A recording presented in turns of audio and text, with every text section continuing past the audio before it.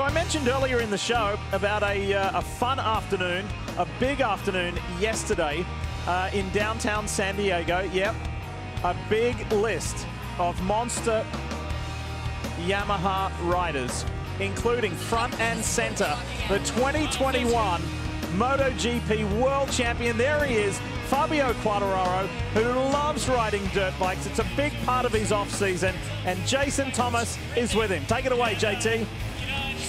Fabio, you're a motorcycle legend. Thanks for joining us here in San Diego. Talk to us a little bit about your motocross experience. I think you're going to ride a little bit this week, huh? Yeah, I'm going to ride this week. Next week, I'm staying a few weeks here in California, so really looking forward. And yeah, I'm a big fan of motocross and supercross, so it's a big pleasure to be here. Is this your first supercross experience? Not my first one. I've been in NIM 1 in 2019, but it was raining so much, and it's so nice to see the guys riding like that. So I'm really looking forward to see the main events, and I will be in A2, so yeah, can't wait. Okay, cool. Thank you, Fabio. Good luck in 2023.